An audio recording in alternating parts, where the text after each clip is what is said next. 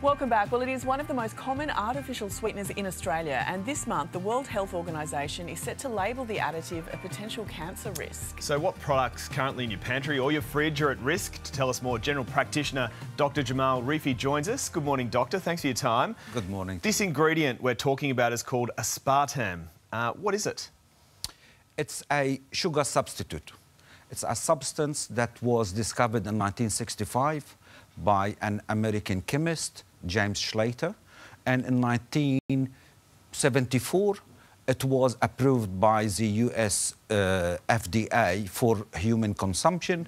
It grew in popularities over the year because as a sugar, sugar is carbohydrate. Every gram of sugar has 4 calorific value. Mm-hmm.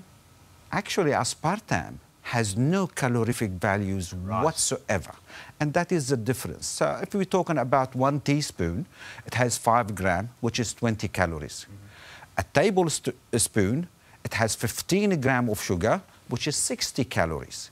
Now, a Diet Coke has no calorie whatsoever, while Classic Coke has 150 calories.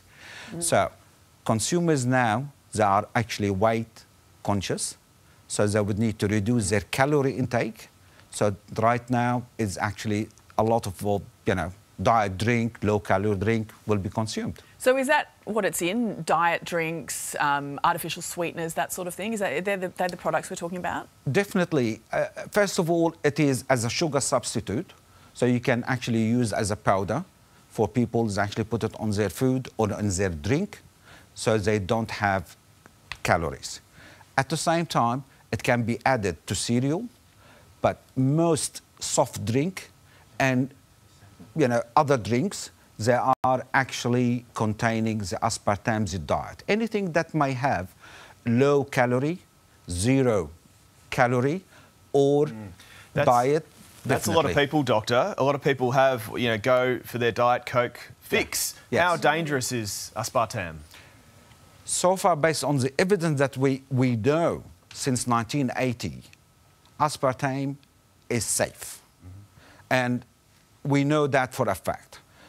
There are the rumors that's actually been leaked information that in 2 weeks' time, the World Health Organization may classify it as a possible carcinogen. But the confidential report is not out there yet. It's going to be out in 2 weeks. And what happened, World Health Organization, they classify all product or some situation as carcinogen, which is the highest, probably carcinogen, which is lower, and possibly carcinogen. And they leak the information that aspartame may be possibly carcinogen, and the rest is not classifiable, which is safe for consumption. And this debate has been going for years and years.